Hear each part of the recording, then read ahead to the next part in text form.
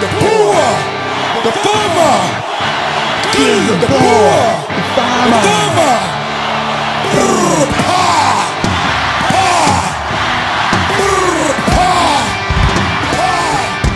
Whoa! I better take this thing off to avoid that friendly fire, huh? Yeah, how about that? Now I'm just a helpless little pig. Kill the boar! Ah! Kill the boar! Ah! Get ready for a good show. 20 minutes of pure heat, then like and subscribe. For those of you who do not know what the boar is, let me give you a quick example. Actually, let the Prime Minister of Italy give you a quick example. Questo è un bambino che lavora in una miniera d'oro in Burkina Faso. Il Burkina Faso è una delle nazioni più povere del mondo.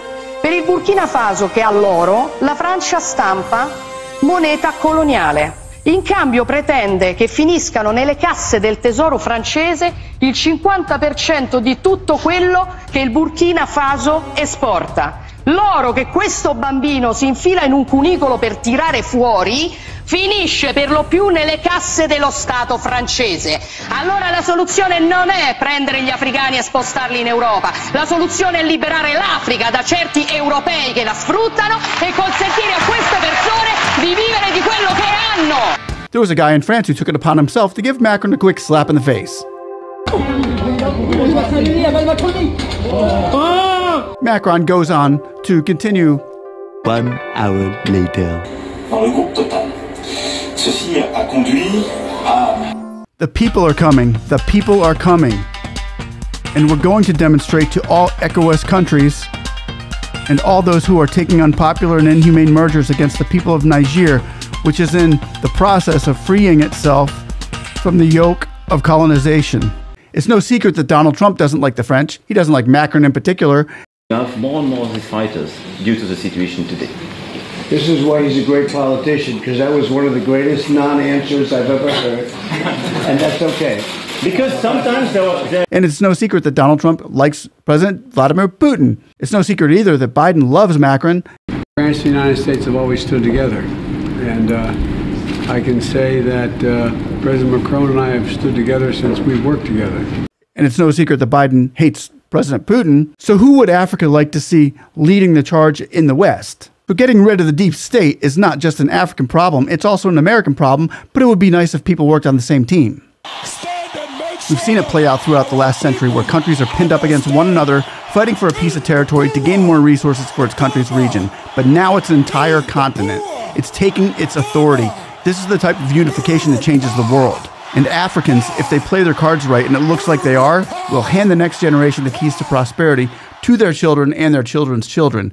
A history book full of victories and heroes fighting for a cause, visionaries that not only talk the talk, pray the prayers, walk the walk, and fight the good fight, but doing this against all odds. It's incredible. We've never seen anything like this in our lifetimes. You know, when you are brought up in a colonial system, you don't even respect the pain of the people that you have been colonizing and abusing for all this time. It's no longer the olden days. We're now in the new days, and it's not going to be politics as usual. Get ready for a show that's going to bring about 20 minutes straight of heat and give you the pieces of the puzzle that will destroy any 30-second TikTok clip or YouTube short brainiac debate and turn any arguments against Africa's actions into a pillar of salt. Pillar of salt. So grab a drink, grab a snack. The only thing you got to pay here is attention. First, let's talk about the USA President Joe Biden. He won't say coup. He can't say coup. He's not allowed to. French President Macron is being shunned worldwide. Russia's President Putin deserves a medal, and Africa isn't taking any orders from anyone anymore. They're giving them. How did it start and where are we now as the rest of the world joins the cause and gets behind the United Republic of Africa?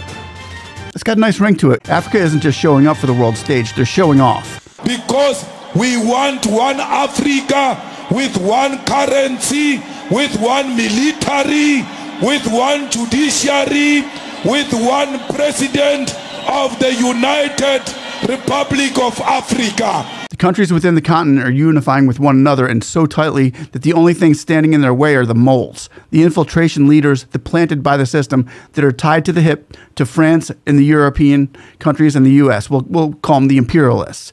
And I'm sure there's more to the story why Niger ousted Bazoum than just hanging out with Bill Gates, even though it's not a good look. when you're having private meetings with a man like Bill Gates, who, for one, is very into population control, and two, is very into climate change. And one fun fact you might not know is that one single flight from Bill Gates on his private jet emits more carbon than your car during an entire lifetime. So the rules for thee, but not for me, is kind of at play here in Africa. They're done with that. The West wants to see Africa fight among themselves. They need this to happen to gain back the leverage that they've lost. But if Africa can drain the swamp of pay-for diplomats, there'll be no stopping them. Finding out who the puppets are won't be too hard. Just follow the money and the friendships of the current leaders. Who's bowing to the system? Let's piece it together in a timeline. The Kamala visit, where she pushes LGBTQ on Africa, and every country involved in Africa are setting new laws. Then you jump into the Russia summit. Meanwhile, they begin a coup in Niger, where other countries in Africa jump right in on Niger's side. Africa's new world order, election concerns. What's going on here? Africa's new mindset goes like this.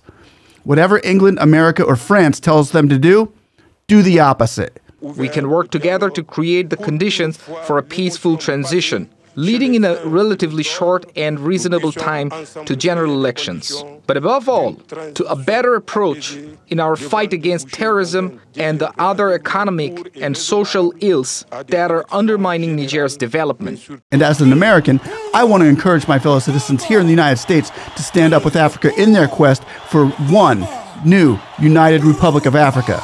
The Biden worldwide spread of the LGBTQ movement has just been demolished by Christians, and not homegrown Christians in America, but the Christians overseas that defeated the agenda. Why can't they do this in America? Because their refusal to stand up, their fear of cancellation, and their deep ties to the United States bureaucracy, which is exactly what Africa has just avoided. They avoided a bomb with a little help from Putin. Извращают исторические факты, не прекращают нападки на нашу культуру, на русскую православную церковь, другие традиционные религиозные организации нашей страны. Посмотрите, что они делают со своими собственными народами. Разрушение семьи, культурной и национальной идентичности, извращение, издевательство над детьми вплоть до педофилии объявляются нормой их жизни.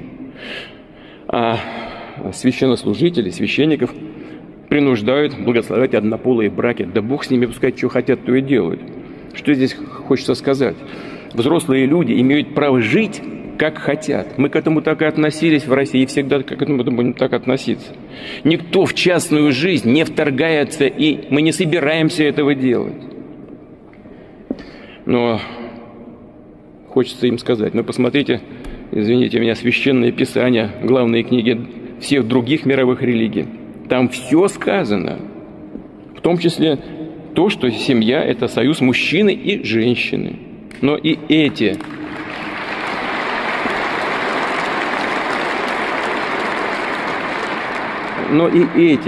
священные тексты подвергаются сейчас сомнению. Но вот, как стало известно, англиканская церковь, например, планирует, правда, пока только еще, рассмотреть идею гендерно-нейтрального Бога. Что скажешь?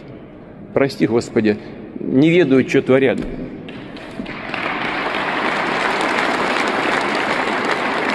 Миллионы людей на Западе понимают, что их ведут к настоящей духовной катастрофе. Элиты, ну, прямо надо сказать, просто сходят с ума, и это, похоже, уже не лечится. Но это их проблема, как я уже сказал, а мы обязаны защитить наших детей. И мы сделаем это, защитим наших детей от деградации и вырождения. America can take notes on Africa's courage and follow in its footsteps. If Biden says it's a coup, America loses. Call it a coup. I dare you. Why can't Biden call it a coup? And why is he treading on this situation with such caution? Instead of calling it a coup, State Department Matthew Miller said on August 2nd, we're calling it an attempt to take power, which may be reversed. Why is the United States so hesitant to call a coup? Why is it so hesitant to state the obvious? Calling Niger's military takeover a coup would put Washington in a difficult position. It would mean having to follow through with the spirit of the law and cut all military economic assistance to the Nigerian government. Also, the case may be that the U.S. is shying away from a coup designation in its own security interest. The U.S., after all, has approximately 1,100 troops stationed in Niger on 3 military bases. Main goals: train, advise, and assist the Nigerian military on counterterrorism attacks. One base in Agadez was built at a cost of $110 million and is Washington's main base for unmanned surveillance, intelligence, and reconnaissance flights against terrorist groups in the North and West Africa. The CIA runs drone operations from a separate base in Niger Coup, 350 miles east of Agadez. Retaining control over these assets is no doubt a factoring into the ongoing U.S. interagency debacle on Niger policy. The Biden administration may also be declining to make a coup designation to maximize its flexibility as it supports a possible de-escalation. I mean, best case here being that Bazoum gets out and put back into office because Biden didn't recommend it. If Biden said, put him back in, well, we all know what Niger would do. They would do the opposite. Events in Niger are still fresh, but the definitions for normal people are common sense. But politicians are a different breed. There's a dictionary definition of a coup, then there's Washington's definition as a coup, which is subject to change depending on the goals of their agenda.